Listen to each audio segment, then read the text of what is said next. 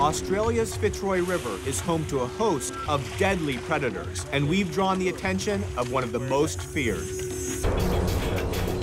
So we want to get away from the river because we saw saltwater crocs there just a few minutes ago, but there's a small pool here.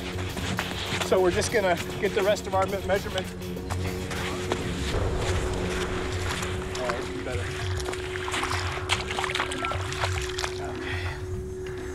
This pup may only be a month or so old.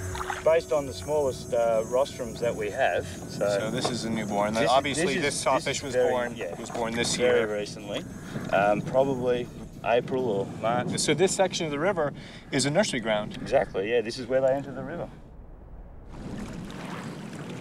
Travis has caught a tiny pup. Incredibly, its rostrum is already well developed. How'd you catch it? On a hand line? On a hand line with an actual live commodity. Man, that's crazy. Wow, look at how small it is. It's amazing to think that something this small could get 7 meters long. It's a newborn pup, but I still need to be careful. I don't want to get jabbed by the saw. So it still has its umbilical scar.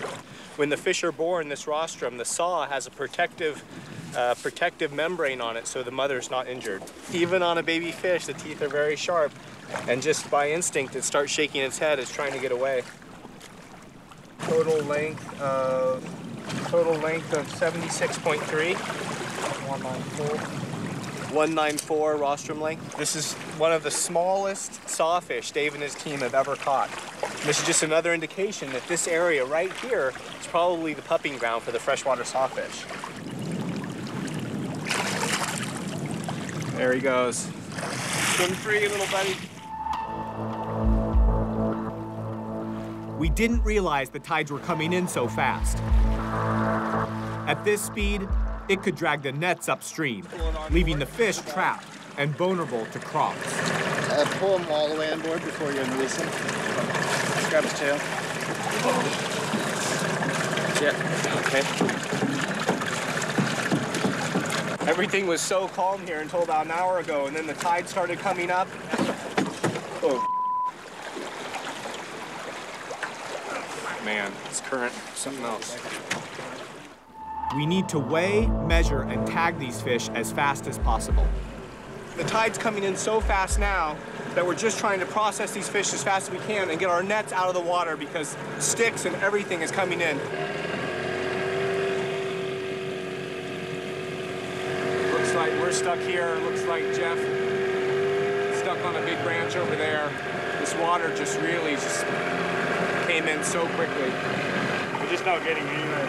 It's like a flash flood. It reminds me of a flash flood back in Arizona. Oh, it feels like we're off. Hey, did we get off? Yeah. Nice.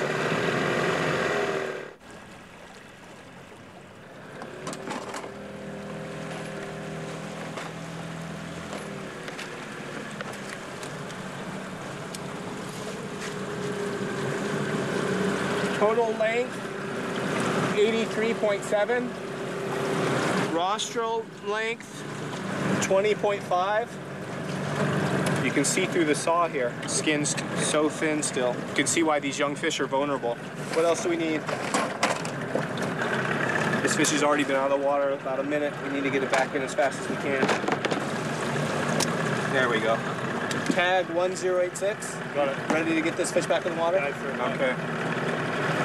Still okay, I think. This tide's ripping so much, so I'm just gonna have to let her go. Newborn baby girl, look at her go.